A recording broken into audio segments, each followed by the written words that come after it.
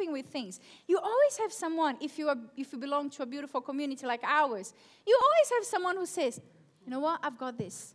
Don't worry, I've got this. But actually, when your baby's crying 3 a.m., you realize nobody can do it but you. You have to get up, and then you realize, I'll never rest again. But you know what? It's priceless. I'm loving it. I'm grateful. Baby Sophia Lara Willing, she is indeed the baby of the family. In Jesus' name, this family has got a new baby. Amen.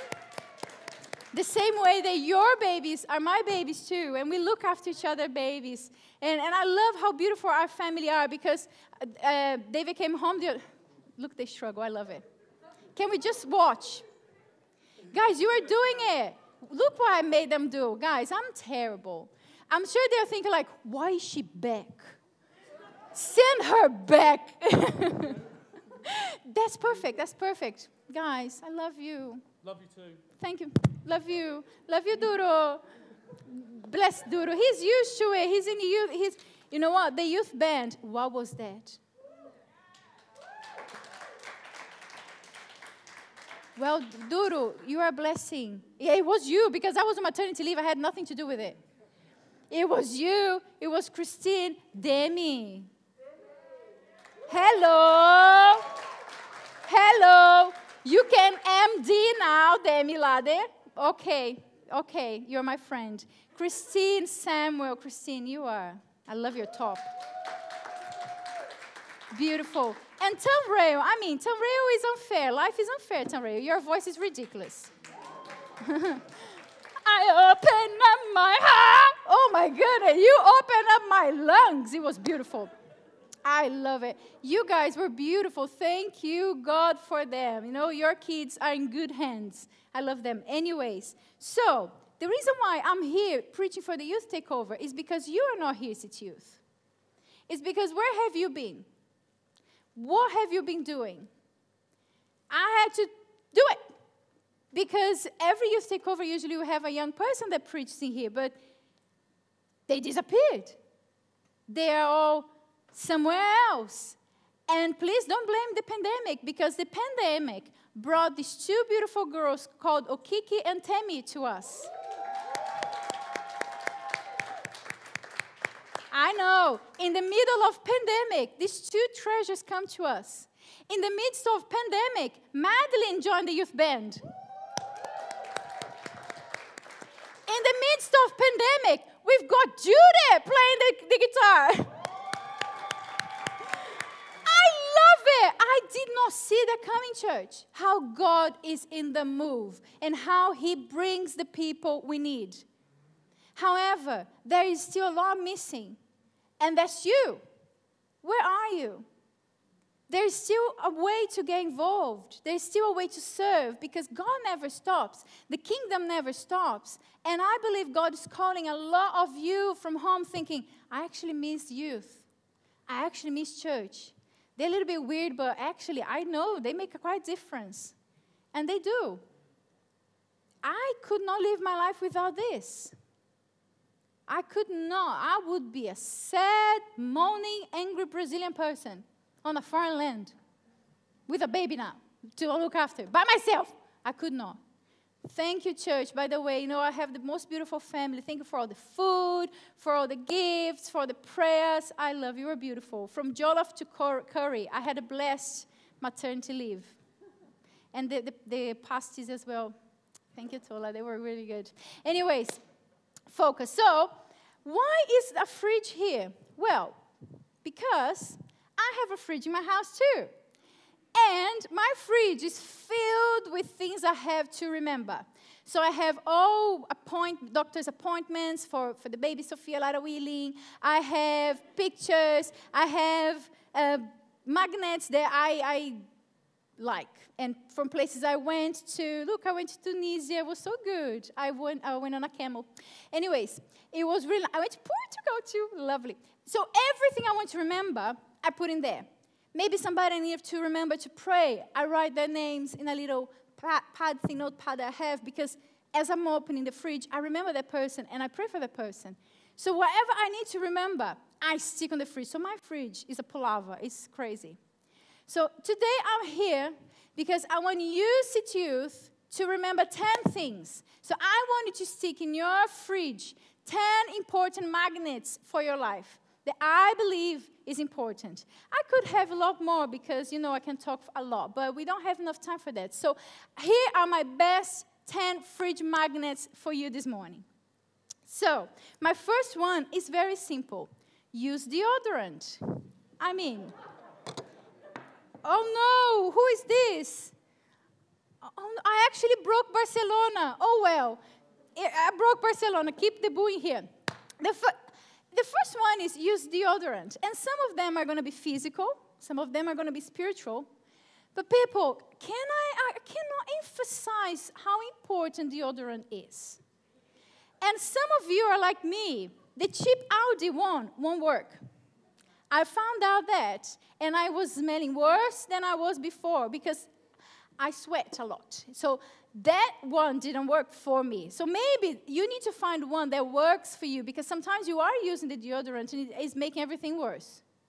And your mom and dad are telling you, go and wash, go and wear the deodorant. And you think your mom is just being a pain when she's like, I'm trying to help you out, mate, because nobody's going to be around you. And they're going to make funny jokes about you, including myself. No, I'm joking. I would never. No. Use deodorant. Do you need a Bible verse to back that up for you? Okay, let's go there. Let's make this spiritual. Maybe you wear deodorant after that. So, look what 2 Corinthians says. If you don't have a Bible, we've got a digital Bible here. Wow, I made that PowerPoint last night. I love PowerPoint. So, 2 Corinthians chapter 2, verse 15 to 16 says, our offering to God is this. We are the sweet smell of Christ among those who are being saved and among those who are being lost. So we want to be approachable. How are we going to be approachable if we don't smell nice? Let's make that spiritual. We want people to know Jesus, but how do we make Jesus known if we don't smell nice? Our attitude stinks. Our mouth stinks. We stink. Literally. How? Verse 16. To those who are lost, we are the smell of death that brings death. But to those who are being saved, we are the smell of life that brings life. We can bring life through our smell. Spiritually, you can bring life if your attitude is a good attitude. Amen. You can bring life if your heart is a beautiful heart, a heart of worship, a heart of servanthood, a heart of Jesus. You can bring life. Number 2, hold the door for someone. Hold the door for someone. You know when you're going into the coffee shop or you're going to school and then you're just chat, and this person opened the door for you, you don't even say thank you, or you see the person is struggling, you don't even care, you just go ahead. People, that shows a lot about somebody's character by how they deal with a door. Hold the door for someone. Be kind. Put others first. It's okay. You're not going to miss out because if God wants that position for you, He will give it to you. If God wants you to have whatever you want in school, I don't know, you want to be the captain from your team, and yeah, you've got to work hard. Baby, you've got to work hard, yes. Because God doesn't like somebody who is lazy and just say like, well, you call me out upon the waters, so I don't need to learn how to swim. No, you are going to have to do your bit, girl. You're going to have to do your bit, boy. But if God wants you to have whatever and become whatever, He will. So be kind to others. Put others first. Don't be scared of it. Don't be uncomfortable with it. Open the doors for others. In the spiritual, open the doors for others. Let new people in. Let new people bother you. Let them be heard. Let them speak. Let them be seen. It's okay. Be kind. Open the door for someone. And look what the Bible says. Do you need a Bible verse for that? Let's go there then. So, Philippians chapter 2, verse 3 to 4 says, don't push your way to the front.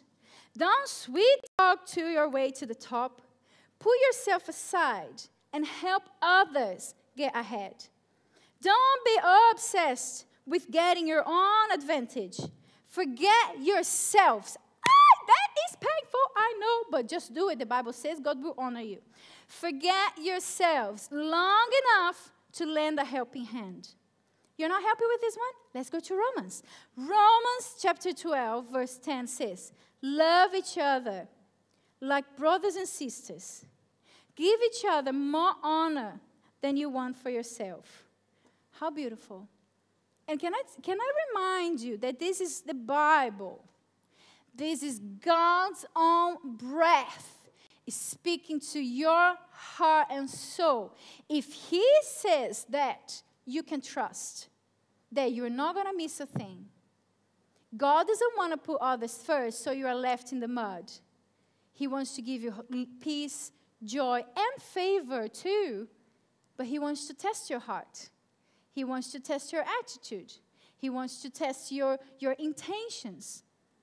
So be vulnerable and be real with it and put others first. And just watch what God's going to do.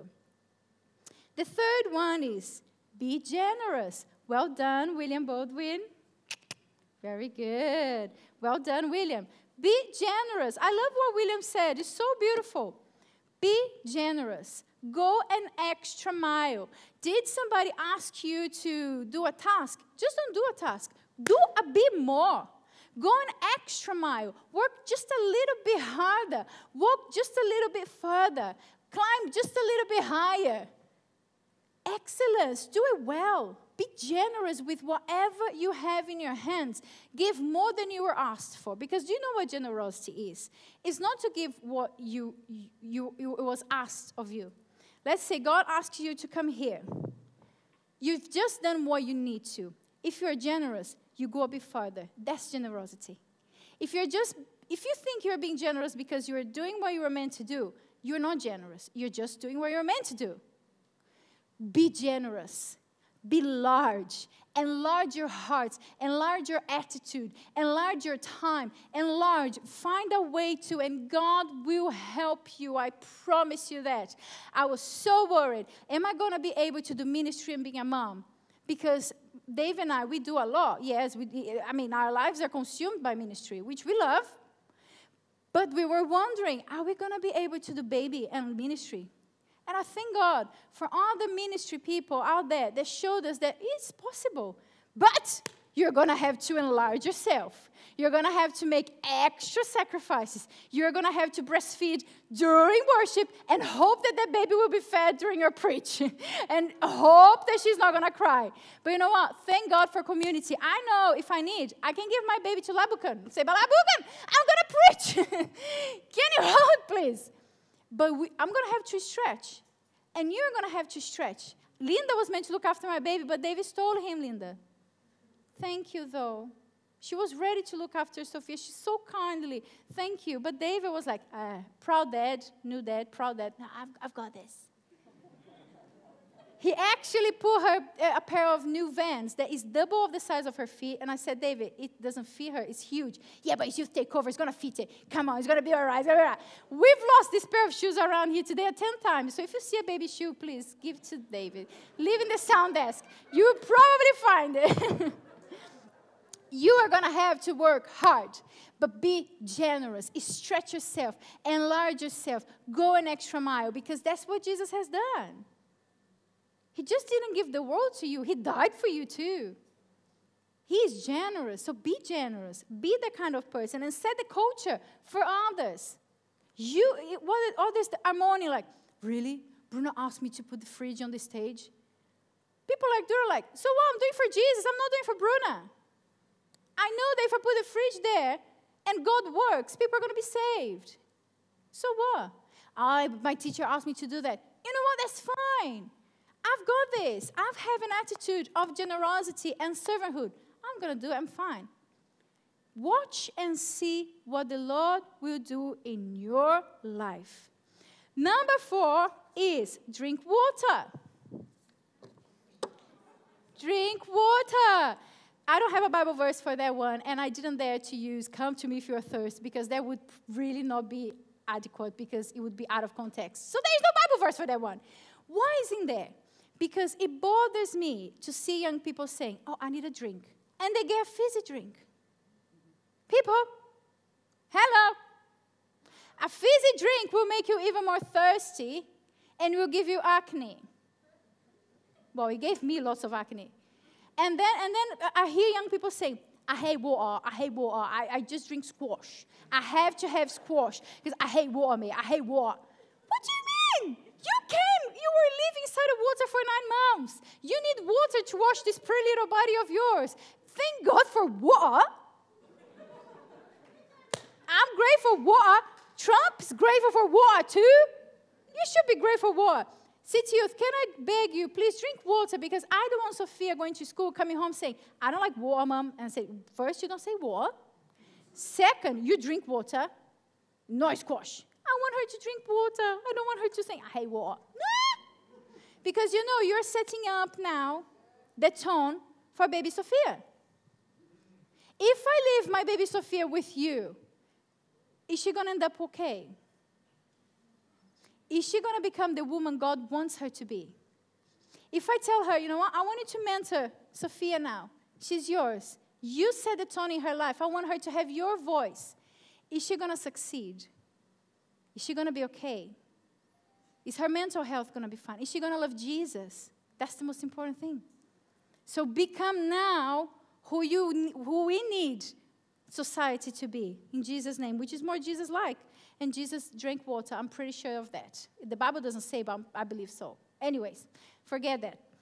For number 5, I'm sure your parents will say a big amen, and some of you will get even a neck on your head. I'm sorry, City Youth, I love you. Number 5, watch who your friends are. Hello. Watch who your friends are. I cannot emphasize this enough. Whoever you walk with, you will become like it. Guaranteed. Guaranteed. I promise you. I promise you. This is not parent talk. I'm a good Bruna mom now. No. I was a pastor, a youth pastor before I was a mom. During my youth pastor days, and now as well a mom, I can guarantee you, watch who your friends are. I've seen in the youth ministry, we have these beautiful young people coming to youth. All of a sudden, they start hanging around with the wrong crowd. It goes wrong. It goes all wrong. Watch who your friends are. I have 1,000 of Proverbs here. Are you ready for this? Let's go. So, Proverbs chapter 12, verse 26. Good people, let's say City Youth people, take advice from their friends, but an evil person is easily led to do wrong.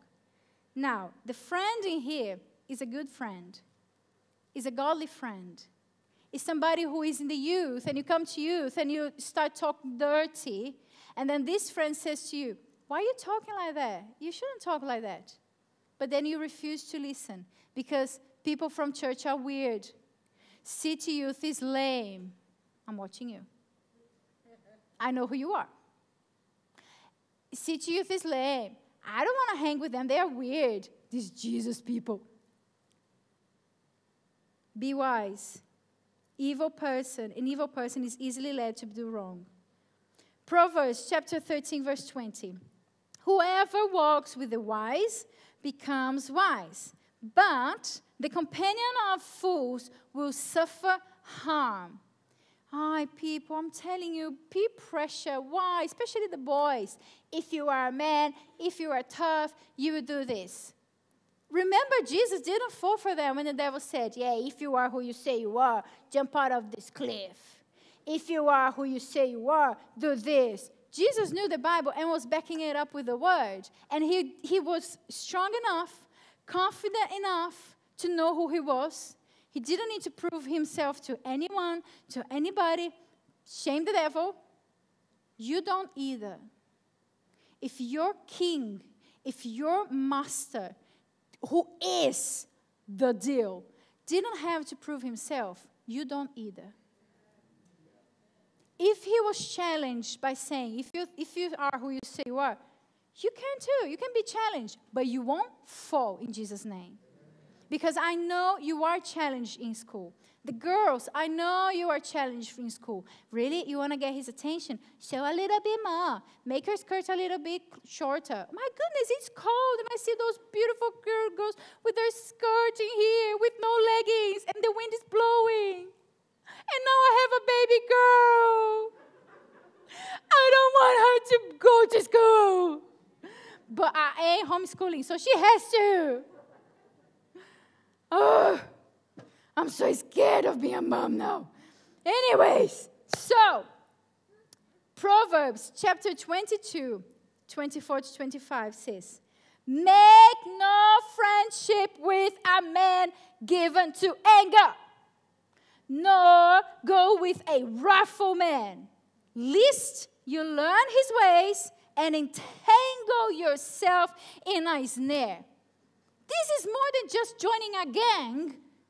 This is something that is just, it's okay. Mom, he's not that bad, Mom. Mom, she's not that bad. She is bad, and don't go there. I remember a mom came to talk to me, and she was like, Bruna, I had to tell my son that he's not going out with this boy, and she was so nervous. I was like, well done. Good for you. Good for you. You have to protect. If your mom sees something in somebody, trust her. Please. I know, my God, I became a mom. I became a mom, people. It's over. CYG Youth is over. But I'm telling you, don't go there. If your parents are, they sense, they will tell you. I remember my mom, she knew about this girl in school, and I'm like, she's not that bad, Mom, because I was already entangled. There was this story. This woman, she bought a snake for a pet. I mean, no judgments, but who does that? But so she bought a snake for a pet. And then she took this snake to the vet. She came to the vet and said, hi, doctor, basically, my snake, she's just stretching now. She doesn't go like this anymore. She just, I don't know English very well, but she just is light. I don't know. And the doctor asked one question. He said, lady, do you let your snake sleep with you? She said, yes, it's my pet. I let my snake sleep with me. And the vet said, well, you shouldn't, because she's stretching herself next to the bed next to you to see how big you are, because she's planning to eat you. It's true. If you Google that, you will find out that it's true. Philip, back me up. The animal guy, I'm sure he'll back me up. You are not made to be friends with a snake. You will be entangled.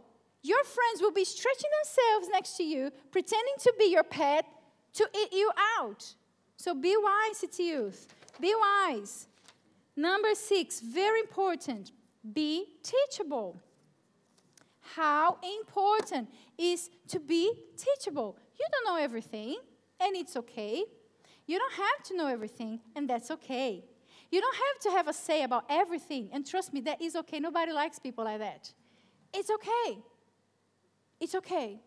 Be teachable. Be somebody who you are willing to learn. My preachers, how many times before my preach, I call Michael Coveney because I don't know what I'm doing. So I call Michael, I say, hi, Michael, I need to preach about atonement. I don't know what I'm doing. I'm preaching about righteousness. You need to have this spirit of being teachable. Learn from somebody. Call people. Ask people.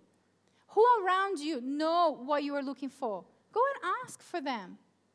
Ask them, can you mentor me? Uncle, can you mentor me, please? Auntie, I need a mentor. And I know you're very good with software. And I know you are pretty good in IT. Hello, Labukan. I think it's so cool that Labukan knows everything about software and IT. I can barely use my microwave. I love software too. Can you teach me something? Have a teachable spirit. Don't be arrogant. Look what Proverbs chapter 12 verse 1 says. Anyone who loves learning accepts correction. But a person who hates being corrected is stupid. Accept being corrected. You are wrong. Tough, you are wrong. But accept it so you can go to another level. Because if you don't, you are going to go down. Or you are never going to grow. You're never going to grow. Because you know it all. You know everything. Everybody loves you. Everybody, people, have a teachable spirit. Proverbs chapter 13:20 says, a person who refuses correction will end up poor and disgraced, but the one who accepts correction will be honored. I think this is so powerful. This is talking about your future. You end up poor, financially, spiritually, mentally, emotionally. You end up poor. No. We want to see City Youth rich in spirit, rich in their mind, emotionally rich, emotionally in attitude, rich attitude, good attitude. So enlarge yourself, allow correction.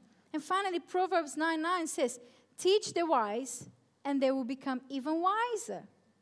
Teach good people, and they will learn even more.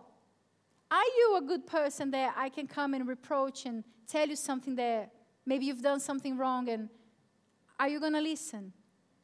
I had to rebuke a boy once, and I loved this boy so much. But unfortunately, the attitude was a little bit off, and I had to rebuke it. And you know what? His attitude was so humbling. I was so proud of him. He took it. He took it. He said, it's true. I'm sorry. You're right.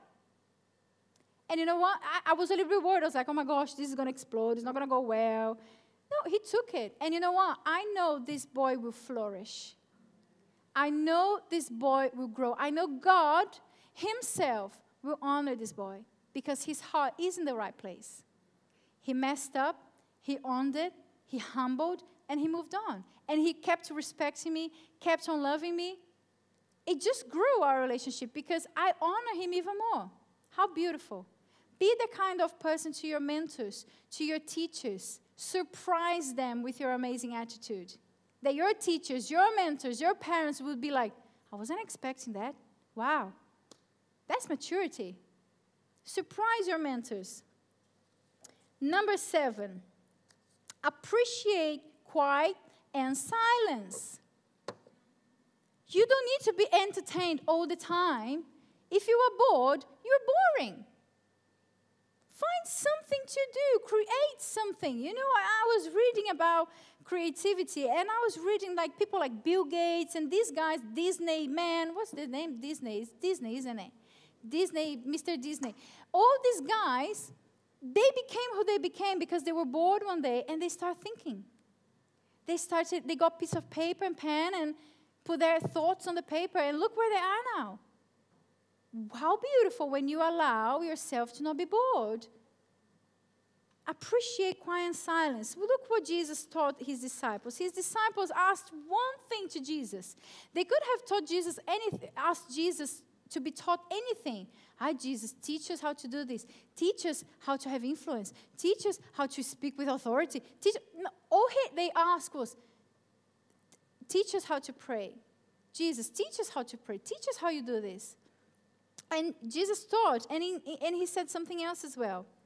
He said, when you pray, Matthew 6:6, you should go into your room and close the door and pray to your Father who cannot be seen. Your Father can see what is done in secret, and he will reward you. What is Jesus saying here? He's talking about quiet and silence, about you removing yourself from the chaos, from the loud, from the entertainment, to a quiet place when there's nothing.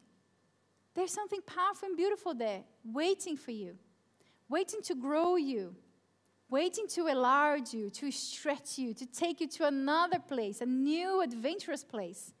Go for it. Go to your room. And Jesus is not talking just about your bedroom. He's talking, go to your room. Go to your inner heart. Shut everything and really go there and pray. And sit and be still and know that he's God. It's okay. This will change your mental health.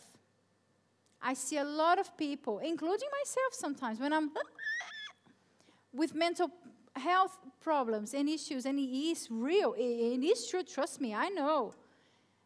And it's because our mind is so full on with things, and we keep feeling things because we think if we don't have anything in our minds, it's going to get even worse. No. Go to your room. Turn everything off and be still. Leave your phone inside the toilet and flush as well. Trust me, your mental health, give a break on social media. Your mental health will just go up. I promise you. Forget social media for a month. Do a test. Forget social media for a week. And I want you tell me your mental health didn't get better. Truly, it will work. It will happen. Number 8, you're not going to like it. Some of you will, but some of you won't. So what? It's a good thing to learn. Enjoy your parents. Amen. You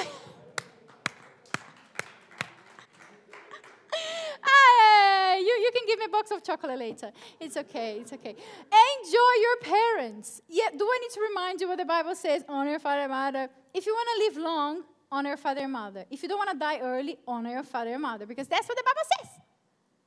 That you may go well with you and that you may live long in the land. If you don't want to die early, just respect your parents. Done deal. Now, I want you to enjoy them. I want you to be generous. Not just honor your father and mother, but enjoy them as well. Be generous. Enjoy them because you will miss them. Because they will make a difference. Can I go even further? Not just your parents, but your hometown too. I used to think when I was a teenager that my town was so lame. I used to live in a very small town in Brazil. It's so small that we don't even have McDonald's to this day. It's very small. And I used to think it's so lame. And now, I miss everything. And I go on Google Maps to see the streets. I know, it's so sad. It's ridiculous. I know, it's poor heart.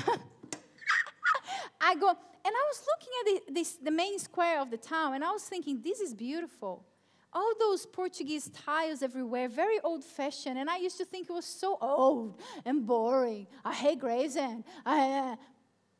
You will look back one day, and you will miss it.